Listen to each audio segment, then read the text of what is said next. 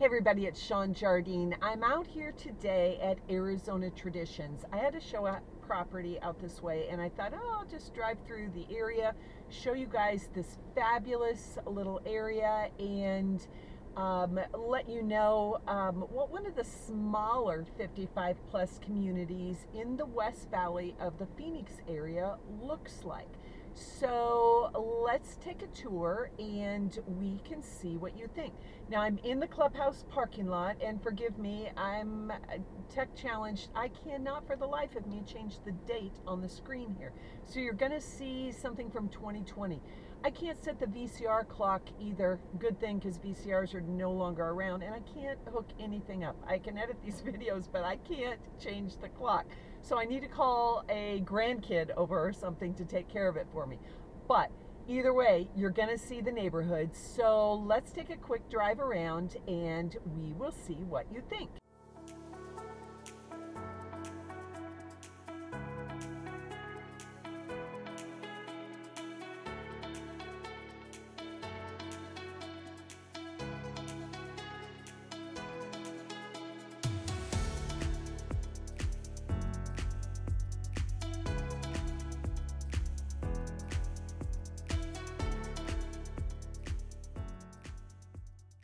Golf here. There's an 18-hole golf course that is very, very nice. So that's a good thing for my golfer friends out there.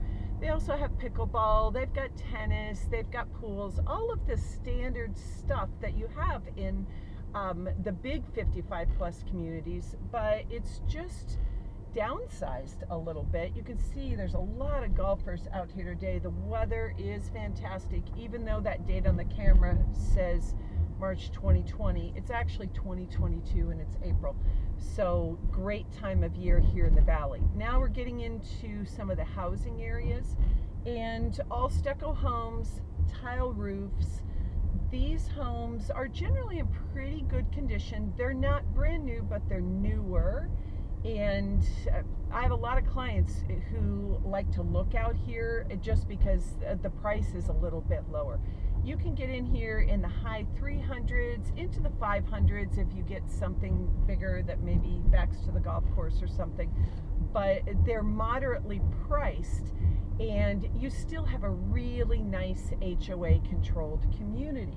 So you can see as we drive through kind of what the neighborhood looks like. Definitely centered around golf, but have no fear if you don't golf. Not everybody here is a golfer, but it just adds to the aesthetic of the community. A lot of people I talk to say, well, we've never golfed, we might take some lessons, but we just don't know. And then I have other people who have to play golf all day, every day. The nice thing about the smaller communities, you only have one golf course and your house is less expensive. You're not paying for all of that golf maintenance, and so that's going to keep your fees down a little bit more over the long term. So this is a good community. Lots of walking paths. When I've been out here before, you always see people walking. Now this is a Saturday at noon, so people are not out doing their walks. Probably if it's like in my neighborhood, 4 o'clock, everybody comes out and starts walking. I don't know why 4 o'clock, but that's their time. So you can see though, it's really, really nice in here.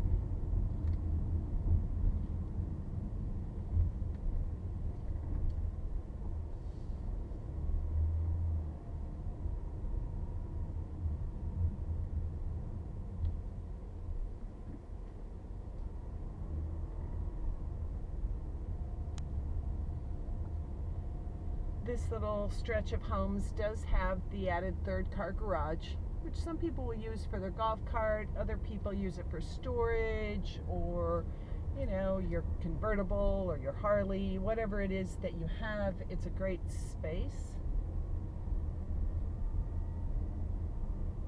And what that 3-car garage does for you, gives you a little more width on your lot. Usually those go along with the bigger floor plans.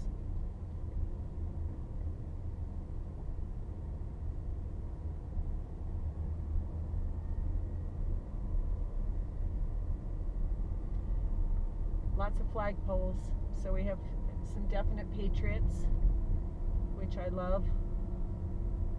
Love to see flagpoles in a neighborhood.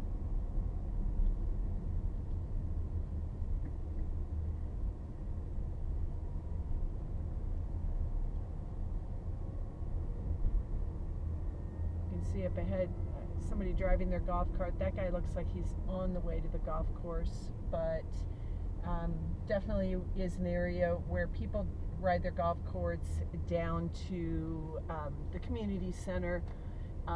This area is situated near the 303, which is a major loop freeway around the western edge of the valley. So the feeder is Bell Road, which is pretty busy. So I really don't see any of you guys driving your golf car to the grocery store on that busy street. You might cross a busy street, but I think you're more likely to use it to zip around the neighborhood, go see your friends, go over to a class or pickleball or even golf. But it is a cool thing to have within the neighborhood. Maybe you only have one car if you're here part-time. A lot of people will keep the golf cart as kind of their little second car to get around the neighborhood. If one of you goes to the grocery store, the other person has got some transportation around. So that's kind of a fun thing.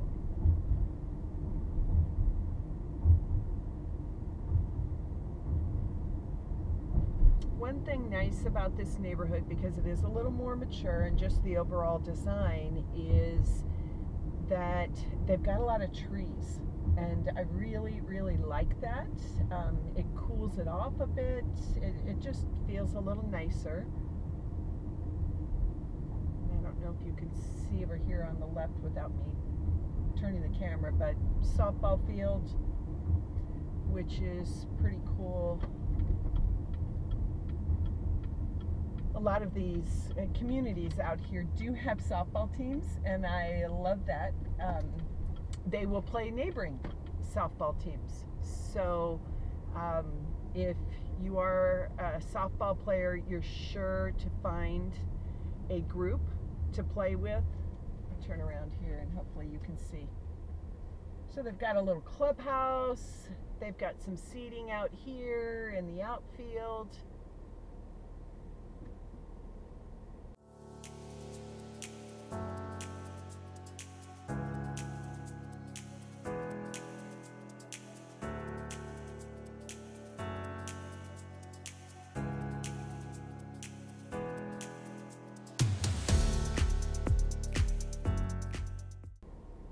It seems like when I've been here before, they've had sponsors on the fence, but I don't see anything today. Maybe their season is done since it's already April.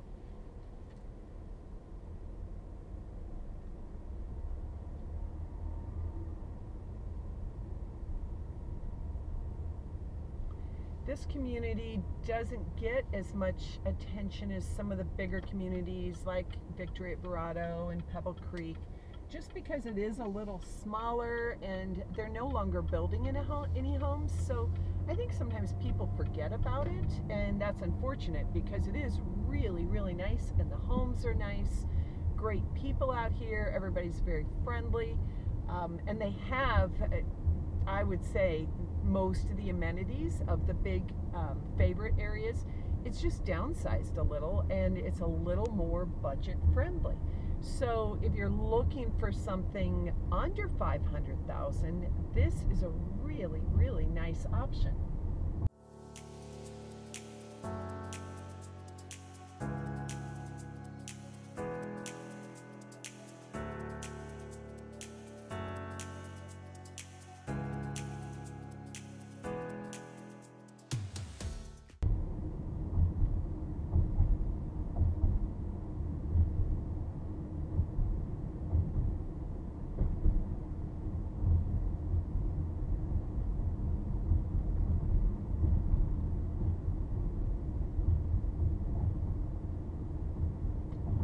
Going to drive around today until I can get lost. If you guys watching at home have already been here and ridden with me, some of you know that I get lost a lot. I think I drive so much that I get addicted to the GPS, and even though I'm in these neighborhoods all the time, Sometimes I cannot for the life of me remember how to get out, how to get back to the clubhouse. It all runs together. Now that I'm 60, had my birthday a few weeks ago, so my brain is really good on some things. I mean, I can remember some lyrics from, when I was in the 3rd grade, but I can't find the clubhouse. So we might get a little lost today, and I'm going to drive in some circles, but I don't think you'll care. You're here for the scenery, not my driving.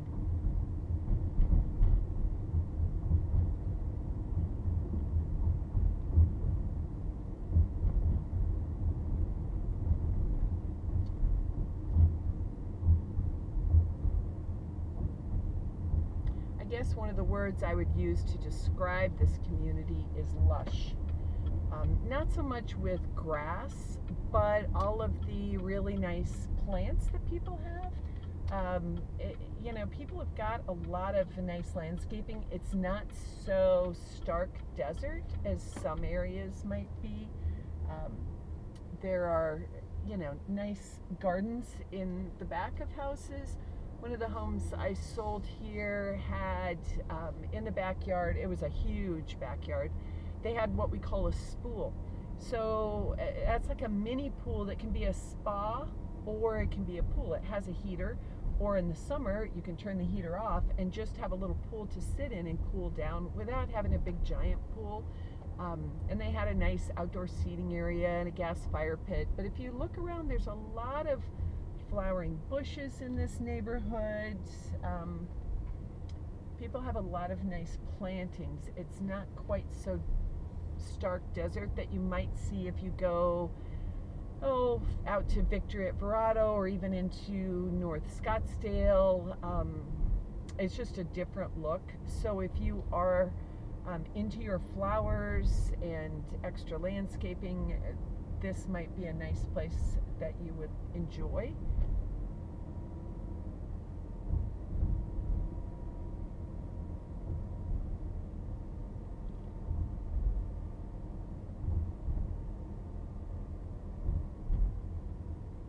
You can also tell the people who have a routine gardener because their bushes are super nicely shaped, and then other people probably hit them with a trimmer every now and then.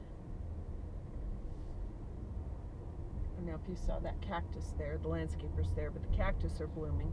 I love this time of year. They're so pretty. It's brief, but they're really beautiful. Before I moved here, I didn't even know that cactus bloomed. I had no clue. But so you can see this property right here, there's 2 of them, have what we call a view fence on the back. So their view of the golf course is not blocked. They can sit out on their patio and enjoy how it looks out the back, which is kind of cool. That's common in Arizona. You might have block wall or fencing on each side, which gives you privacy from your next door neighbor.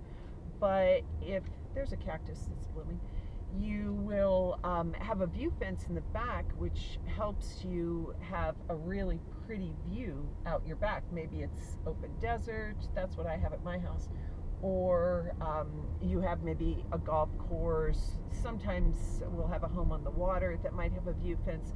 Every now and then the water backing homes will have nothing. The only problem I see with that, and it's not very often that we find them, but if you have little grandkids and stuff that come over, you do have to watch that, because they'll, as you know, they'll be gone in a second and they'll be over the edge of that water. So if you have really young grandkids, you might want to nix that idea, but otherwise it is really a cool feature.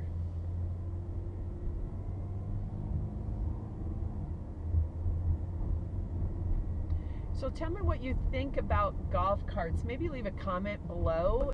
When you move here, are you thinking of getting one? Would you like to have one?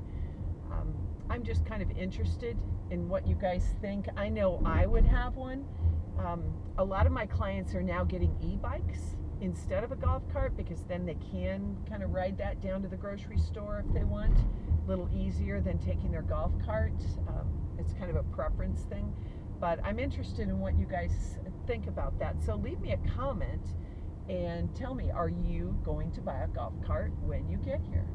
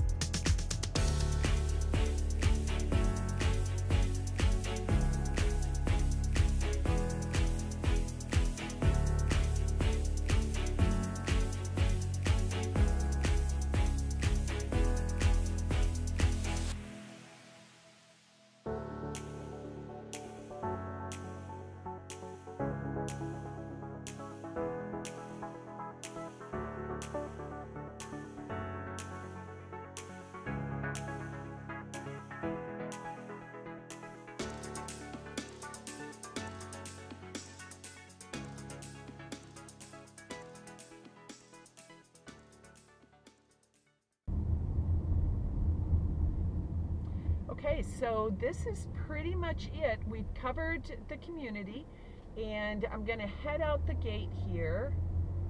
I want to show you just what's up the street so you can kind of see where this is.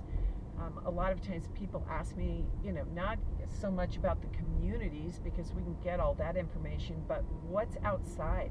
Is there a grocery store? Are there restaurants? That kind of thing. So we're going to take a little ride down Bell just so you can see, and then we'll hit the 303. I'll stop recording and then I'll zip on back to my neck of the woods. But this will give you an idea of how things work.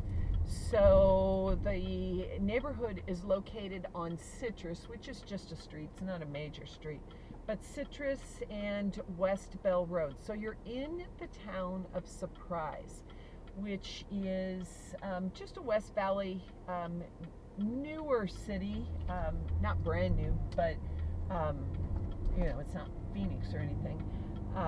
But lots of new development, lots of nice shopping. You've definitely got a lot of grocery stores. You're going to have all of the big box stuff that you need day to day. You're not super removed from civilization out here at Arizona Traditions, and I like that. I'm somebody that I spend a lot of time at home, but I'm also out in the community a lot. Where can I go to happy hour? How far is Target? For instance, one night I had people over and I needed an extension cord for this little grill we were going to use on the table, and darn it, I couldn't find the extension cord. Turns out later it was hooked to a TV set, but at the time, I have a Target literally 5 minutes from my house. So I ran to Target, got the cord, ran home. I was there and back in like 15 minutes. So that kind of thing is really important to me. Other people want to be removed from all of that, especially maybe if it's your second home and you're just going to be totally in the community. But the nice thing about Surprise is that you've got everything. There's a church, looks like maybe 2 churches there. On one side of the road here is an RV resort with a golf course, so I don't really do videos about those, but they are available. The only problem with these RV resorts, a lot of times it's a nice way to say mobile home park, and the lot rent is pretty steep. So if you're thinking of doing that, we really need to look at your numbers so that you know what your monthly expense is going to be. Sometimes people think, oh, I'm going to pay cash and blah, blah, blah, but then you're going to have that monthly lot rent of $800 or $900. So that can be a deal breaker for a lot of people. Now just ahead is a Safeway. Good sized Safeway. There's a Chase Bank. On the other side of the road is a Walgreens. There's a Dollar Tree store, gas stations, some little restaurants, a Firestone tire store.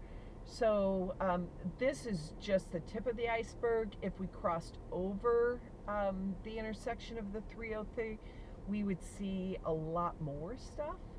But there is plenty in the immediate vicinity of this neighborhood. So if you're baking the oatmeal cookies, you guys know what I always say, you're baking the oatmeal cookies and you're out of cinnamon, you need that one thing, you can zip right down to this Safeway and get everything that you need. They've got a Dunkin' Donuts, so for my East Coast friends that need your Dunkin' Donuts every day, they've got that. There's a dentist, another bank. You can just see here they've got a little bit of everything. There's an Oregano's Italian restaurant. We got Wendy's. You can see there's everything right here. Winco, if you've heard of that, it's kind of a discount grocery store. And then right here you are at the 303. So that's going to do it for this little episode. I just wanted to give you guys an idea of what we might find here at Arizona Traditions. Again, a really nice neighborhood. If you've got questions or if you think you want to make a move here and you'd like to talk to me or somebody from my team about making your move, be sure to reach out to me at the number below on the screen. You know, send me an email, however you want to get in contact. Let's set a time to do a Zoom meeting and we can talk more about your plans and see how we can help you. And hopefully I'll see you on another video very soon.